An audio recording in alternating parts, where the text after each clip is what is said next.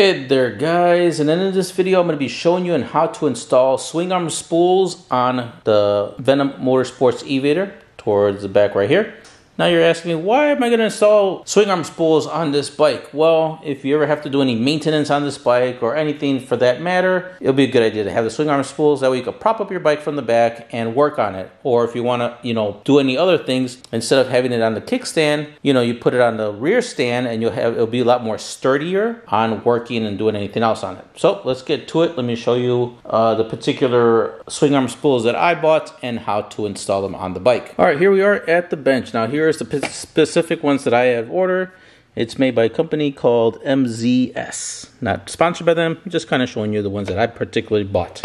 By the way, I'll have a link down below for these particular ones, along with some other different types of swing arm spools. Inside the package, you get these. Now, I specifically selected these because they are a little bit on the bigger side. And also, not only that, is because, in case I would ever drop the bike or whatever, these would stick out enough to actually kind of protect that back end. So here's a little bit close-up of how they look. The logo right there. It's not much to them. And they are made out of solid aluminum, not plastic. So if I do crash with these, they will scrape and damage the aluminum, I will say. Alright, so this is this, and then it comes without some spacers, and then it comes with the two long bolts. This is how they originally came, with some light plastic wrap on it. And that's it. Alright, so let's go over to the bike and let me show you where we're going to be installing these swing arm spools. Alright, we're here over at the back of the bike. Now originally I was going to install them over here. Now when there's like a little hole here, so I was like, alright, perfect. I could just put them in there, they'll thread in, but they don't. This is just an indentation hole. There's really no threading inside whatsoever. So then I was like looking, where else can I install these that would actually fit, or or put it in a spot where I don't have to do too much modification. And guess what? There is a bolt right here. So perfectly, and there's one on each side, not only this side. So that's where we're going to install them. So I'm going to go ahead and use my 10mm socket to unscrew it. Alright. Now that that's unscrewed, now we're going to go ahead and grab our swing arm spool and install it there. And also, I almost forgot to mention, don't forget to get some thread lock. I would say the blue kind. Alright, so here's the blue thread lock that I was talking about. Alright, so blue thread lock, make sure you put it at the end part of the screw. Alright, so first things first, we are going to get our long bolt, which is right here. We're going to get our swing arm spool, we're going to get our long bolt, and we're going to put it right through. Alright, so it looks like that. I'm holding it from the other end. Okay, and then after that, we are going to put a little bit of some thread lock. I'm going to put my finger at the end of it so it doesn't come out the other way. Since the box came with spacers, there's going to be two. There's going to be four altogether, but I'm going to grab two to put on the one. So I'm going to go ahead and put it down like this. So there you go, like that. After that, we are going to put some thread lock on the threads over here.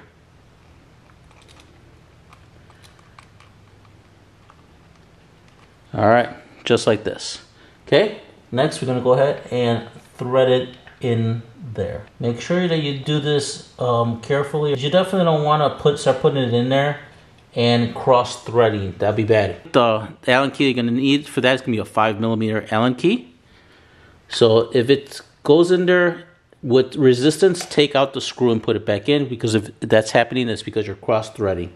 You want to be able to put it, have it screwed in very smoothly without any resistance until it kind of, until you need to put it. So I already know I got that in good. So next we're going to do is we're going to go ahead and grab your ratchet set and your ratchet, and we are going to tighten down the bolt. So here is my ratchet, and for me, I like to have everything all the right way. I'm going to have the lettering or the logo towards the bottom, but you do how you want to do it and how you want to have it. I'm just going to hold it there so it can stay in place. And you want to have it tight enough. You don't want to over tighten it. Okay, it's a little off for me, so I'm going to go ahead and back it out a little bit. And then just turn it so the lettering could be a little bit more towards the bottom right there. Again, that was just personal preference for yourself. So I would say about there is good. This bike doesn't really vibrate at all. So I'm just going to feel the back, make sure that nothing's poking out from there. All right, so now that one is pretty much set and done. Now let's go over to the other side and do the same thing. Okay, we are on the other side now. Here is the bolt that we do need to remove. 10mm socket. Just get it on there.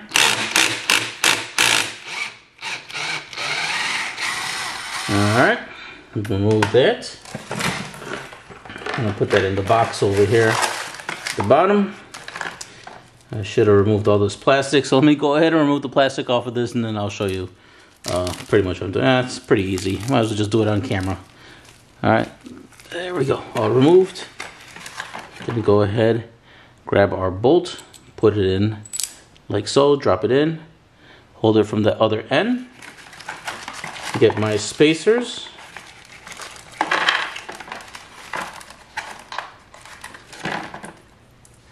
So I got my spacers. I'm gonna go ahead and put that in like this. And then lastly, go ahead and get my thread lock and put a little bit of thread lock on the screw. All right, thread lock in place.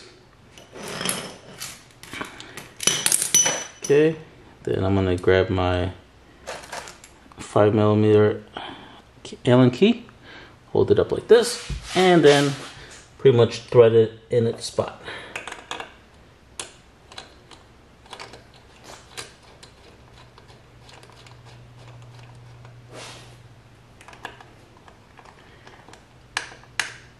All right, after that, get my ratchet on there, and then just tighten it the rest of the way.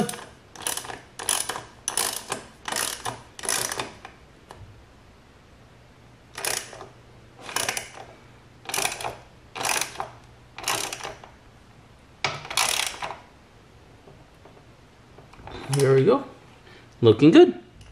All right, so let me show you how it looks like. All right, and this is how they look. Really good. As you can see, and from the top,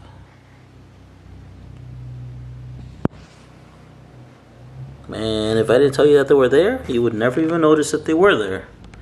They blend very good with the bike. Again, I'll have a link for a description for, you know, different types of other swing arm spools, including different colored ones, in case you wanted to get a little bit of color to your bike. For me, I just kind of wanted to go with a black, you know, blacked out kind of look. And on this side, you can see a little bit more compared to that side, because you do have what would have been a chain guard or a chain, you know, for a chain, but since it's a hub drive, it doesn't have a chain. Not sure why they even put that there. Alright guys, now what you've been waiting for me to prop it up with the rear stand. So let me go ahead and do that and show you how it looks. Alright, so now you get the stand on there. Pretty much grab your favorite stand, tip it over so it can be pretty much straight up, and then let's kind of get the stand over on it. Make sure you get it on both ends there. And then once you get it on both ends, make sure you're always holding onto the bike, because you definitely don't want it to fall. And then you can just go ahead and prop it up.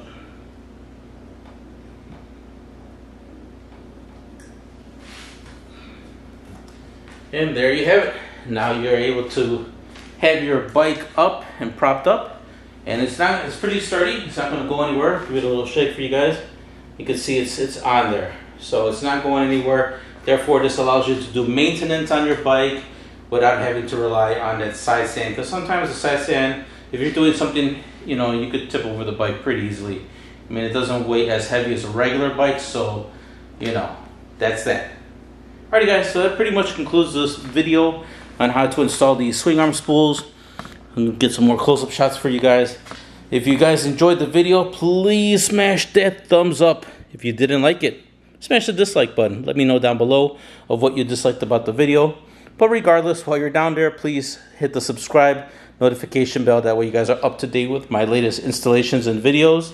If you guys have any questions, leave them down there in the comment as well. And stay tuned for the next installation video of stuff that I'll be showing you and how to install on this Venom Motorsports e-vader. Alrighty guys, take care. Catch you guys in the next one.